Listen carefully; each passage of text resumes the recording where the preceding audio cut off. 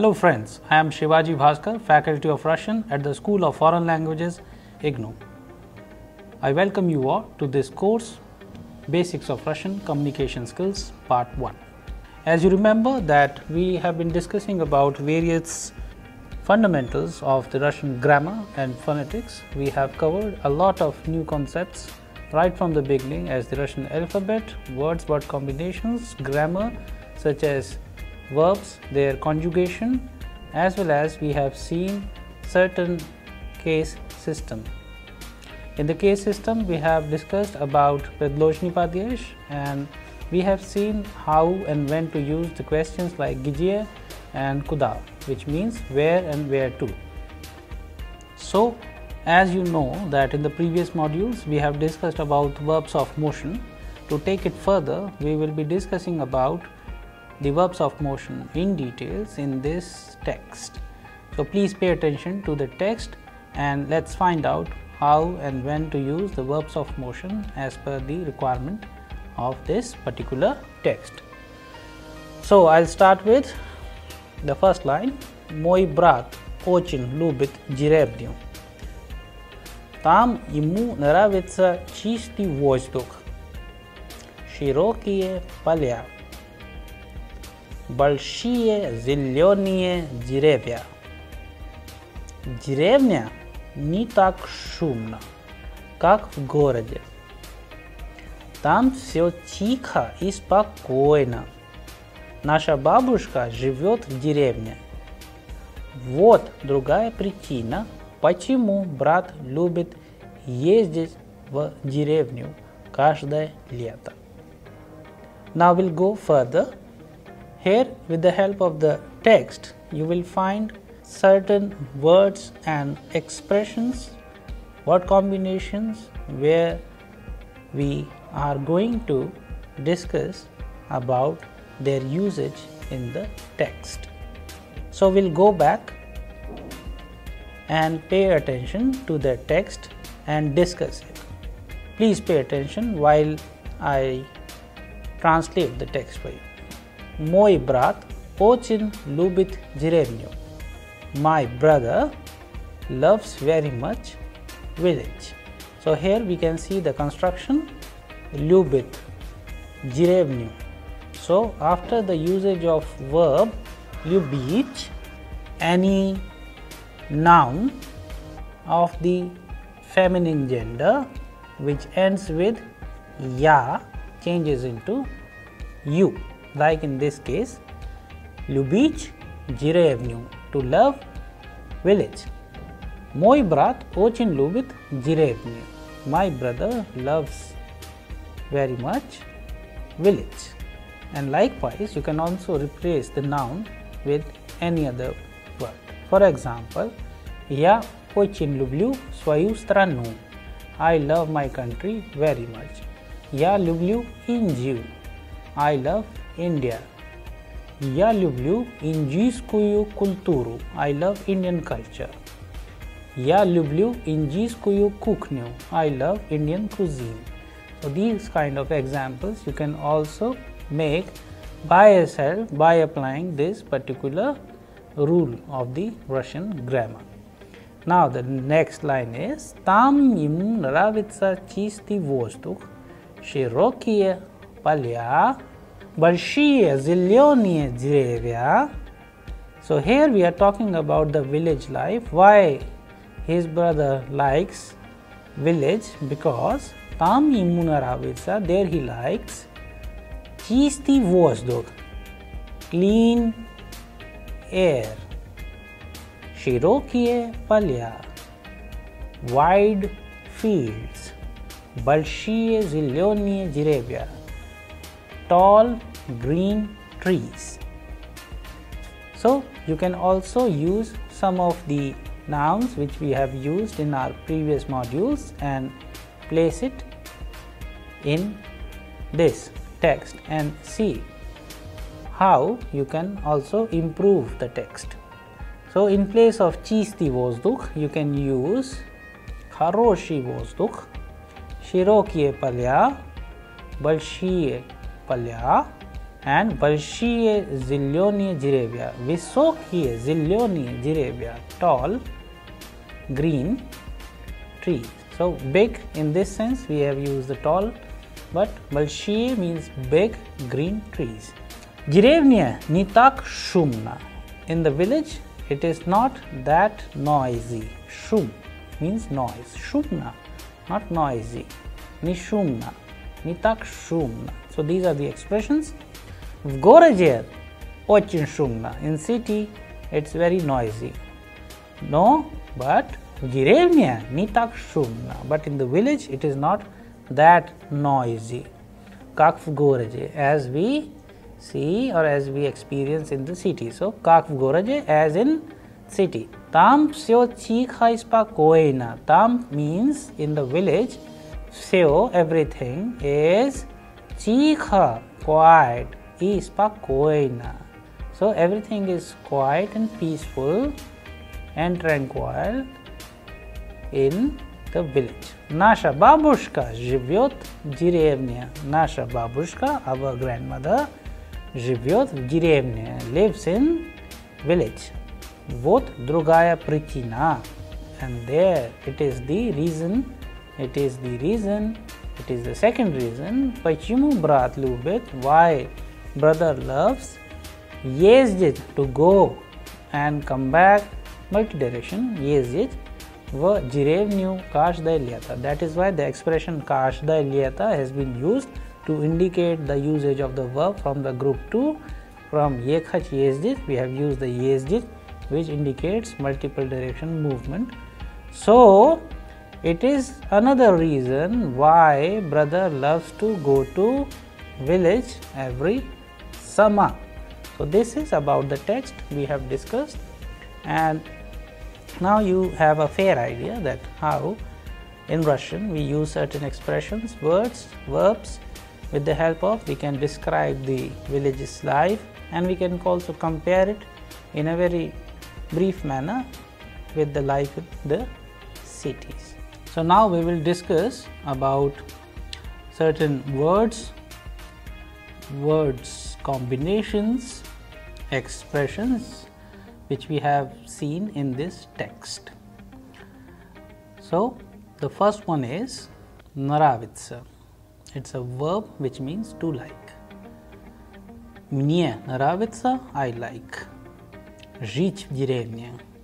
I like, live in the city. So you can also make your own questions and answers.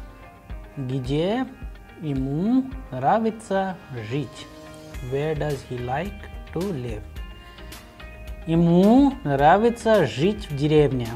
He likes to live in the village. Then the next one is чистый. So here we have used it with the ending и краткий, which means it is an adjective of masculine gender. You can club it with any other noun. Чистый воздух, чистый город. So чистый воздух, we already know, fresh clean air. Чистый город, fresh clean city. Then the third one is воздух, noun of the masculine gender. You can use чистый, нечистый. You can use плохое, хорошее. Воздух, хороший воздух, good air. Плохой воздух, bad air. Чистый воздух, fresh clean air. So you can also make your own sentences. В горах бывает чистый воздух. In the hills or in the mountains we have clean, fresh air. So these kind of expressions, these kind of sentences you can also make. Then we have широкое поле.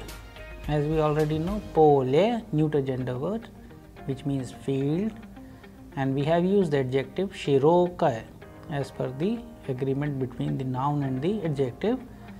Широкое поле, wide field. Широкие улицы, wide streets. Широкая дорога, wide road. And you can make certain other sentences while using these kind of adjectives. Then the next one is shumna. Shumna means noisy. You can also make your own sentences while using shumna. Шумное место. Шумное место, noisy place. Шумный город, noisy city. Then the next one is спокойно. Спокойно means quiet. Спокойный человек, a quiet person. Спокойная жизнь, quiet life. So these kind of sentences you can also make while using the word спокойно. Then the next one is причина. Причина means reason. Какая причина? Почему он не приехал? What is the reason why he did not come? Он болен. He is ill. Поэтому он не приехал. That is why he could not come. So you can also make questions while using the причина. Then почему. Почему means why. So most oftenly you will always be using the question почему, because for asking any question you need to have the first word why. So почему ему нравится жить в деревне? Why does he like to live in cities? Потому что там спокойно, because it's quiet there. почему? Потому что там чистый воздух, because потому что ему нравится чистый воздух в деревне, because he likes clean fresh air in the village. Likewise, you can also make many other questions based on почему. So I hope you understood the text well. We will be having more such text and we shall understand the meaning of глаголи движения. Now let's go back to the text and let's find such of the verbs which we have used here. The first verb we have used is любить. We already know любить means to love. So, мой брат любит деревню. My brother loves деревню. First construction. Then the second verb is нравится. Ему нравится чистый воздух. Деревня. He loves or he likes clean air of the village. Then we have жить. The verb жить means to live. We have used the construction. Наша бабушка живет в деревне. Our grandmother lives in village. Моя семья живет в городе. My family lives in the city. Я живу в Дели. I live in Delhi. Мой брат живет в Америке. My brother lives in America. So these kind of questions you can make while using the same verb жить and conjugate as required. And then we have another verb ездить. Ездить. So in this we have used брат любит ездить в деревню каждое лето. Каждое лето мой брат ездит в деревню. Every summer my brother goes to village. So these kind of constructions, these kind of sentences you can make while using different kind of verbs. And in this particular text we have used different types of verbs. We have conjugated them as well, but at the end we have used one verb of motion, which is ездить, which means it indicates to and fro motion as well as multiple direction of the movement. That is why we have used the expression каждое лето. Okay, so I hope the concept is clear. Now let's go to some exercises. With the help of some examples, we will further define the usage of где and куда. As we already know, где means where, whereas куда means where to. So please pay attention to the examples. Он учится в школе.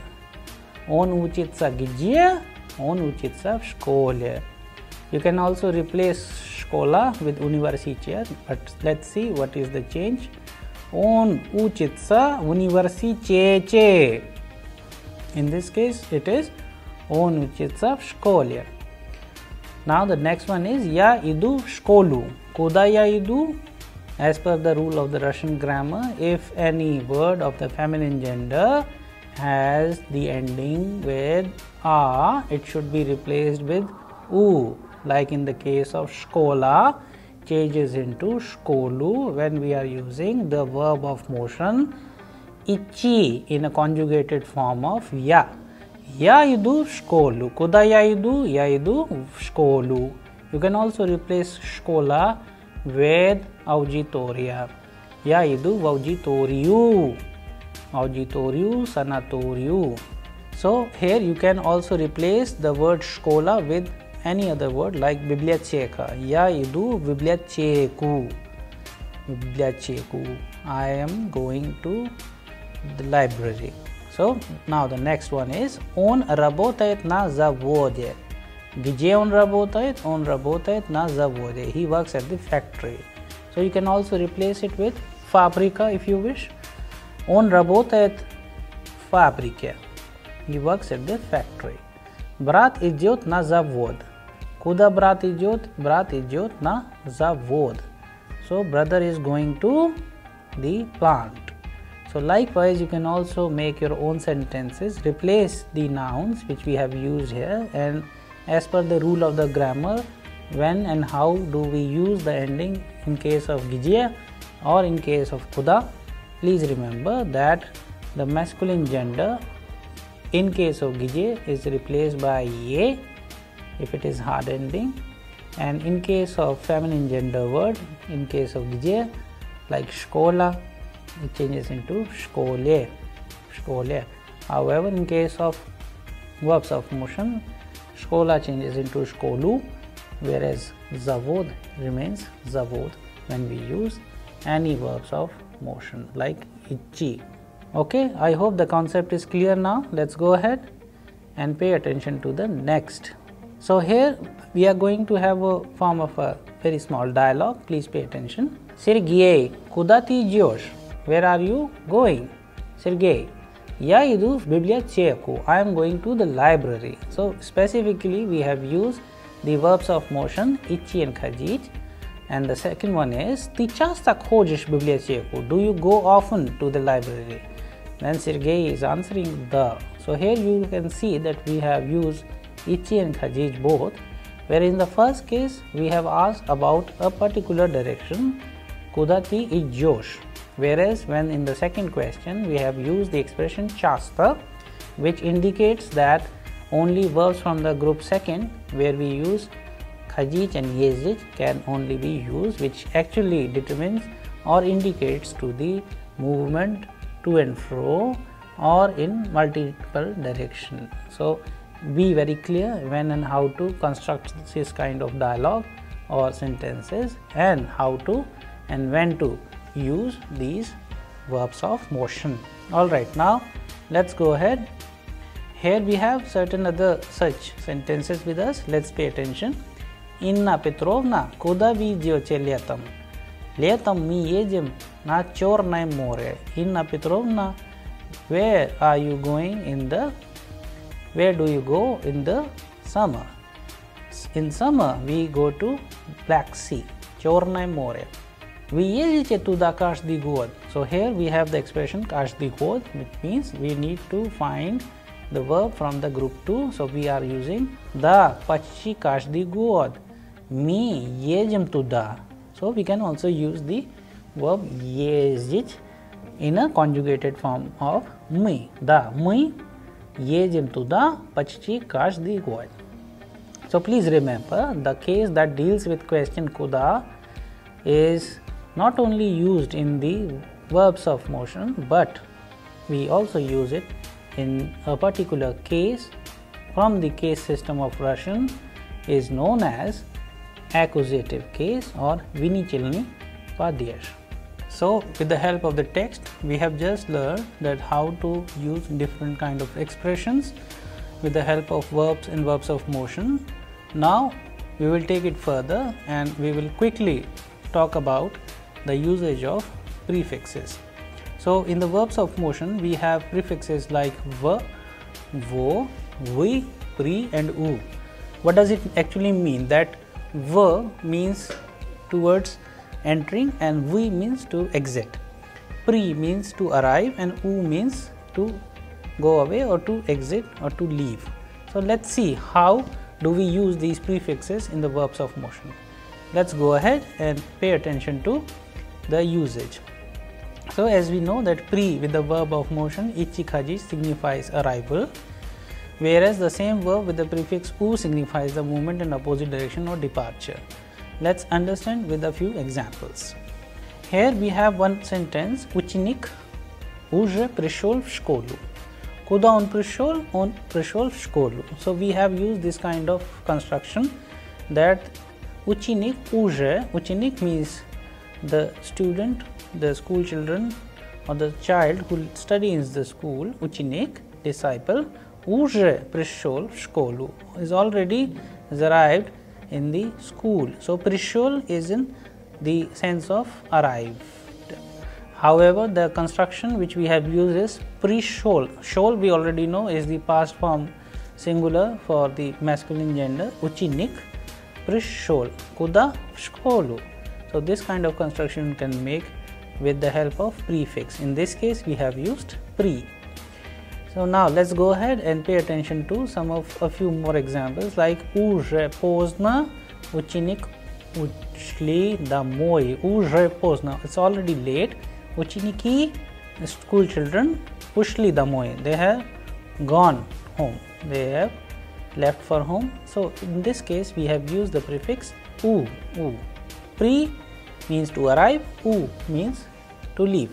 So уже поздно, which means it is already late. So we have understood this concept clearly. Now we will go ahead and pay attention to the usage of v.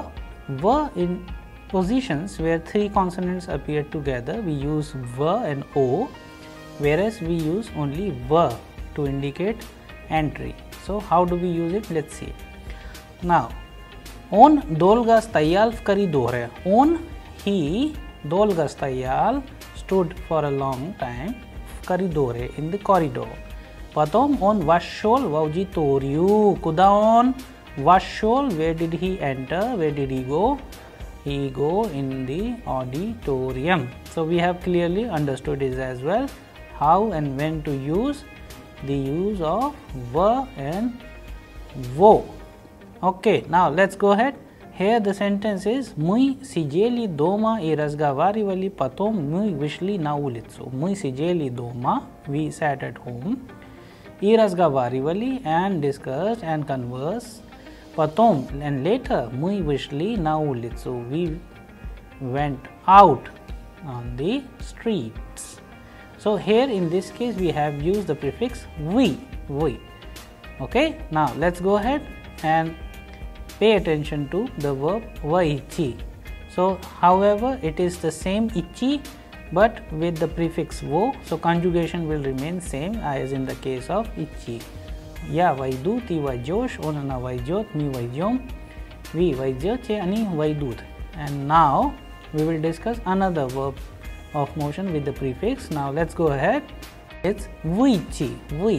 So it means to go out in one direction. Я выйду, ты выйдешь, она выйдет, мы выйдем, вы выйдете, они выйдут. So we have understood how do we use these two different concepts, v and v. V means to enter and v means to exit. That is why when you go to places where you will find signages in Russian, if it is enter, it would be входить. Вход means to enter, and likewise выйти, выход. Выход means to exit.